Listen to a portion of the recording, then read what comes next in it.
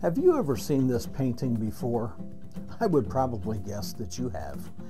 You know, when I was a kid, my grandmother had one of these same portraits hanging on the wall in her home. And I saw another one at church, and I've seen many others in various homes and churches over the years. Well, think about it. This was the only Jesus I ever saw when I was growing up.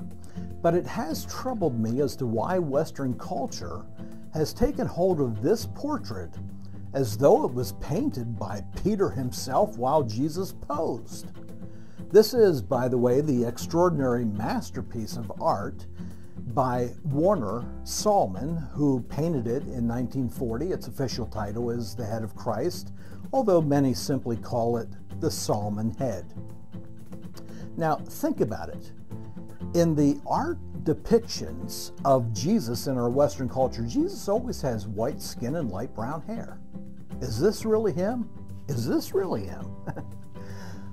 Why has this portrait become the standard of Jesus for the past 81 years? You know, the Bible never gives us any details about his personal appearance. We don't know if he was short or tall, skinny or overweight, nor is there any reference to his skin color.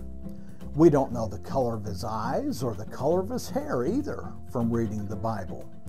And I believe God intentionally left out these details in his word because it's just not important. The closest we can even get to a hint of his appearance is Isaiah 53 verse 2. Isaiah says Jesus pretty much looked like an ordinary guy.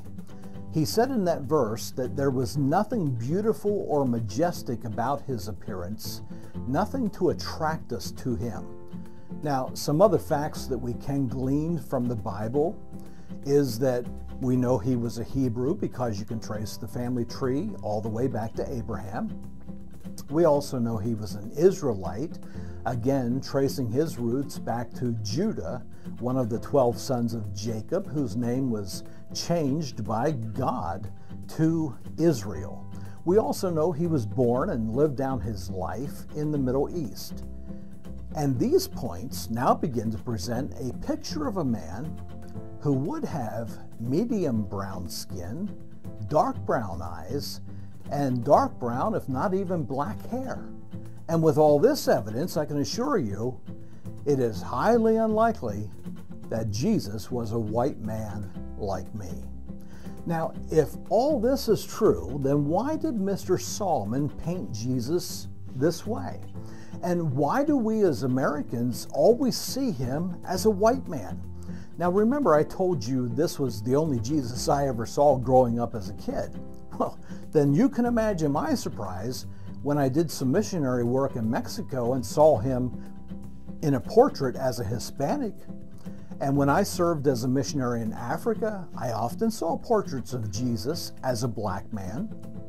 Asians will portray him with their distinct features, because I think we try to make Jesus into the closest portrait of who we are. And I think that perhaps helps us to relate to him better.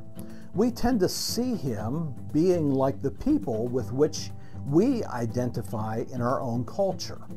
And I hope you know there's absolutely nothing wrong in doing that. The problem begins when we insist on saying, this is what he looked like. Well then, this portrait becomes an idol. Now, don't misread me here.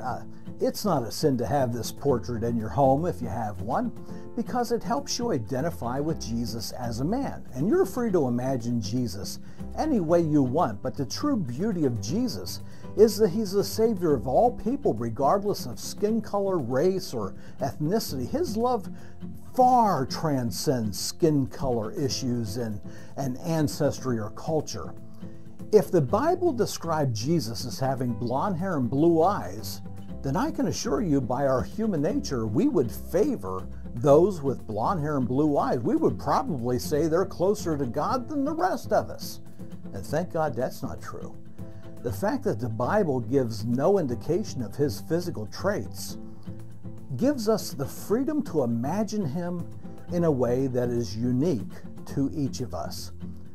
That helps me to see him as a man just like me. Now, please don't start an argument about this. I hear some of my African American brethren saying, he's been white all these years and it's time to change that.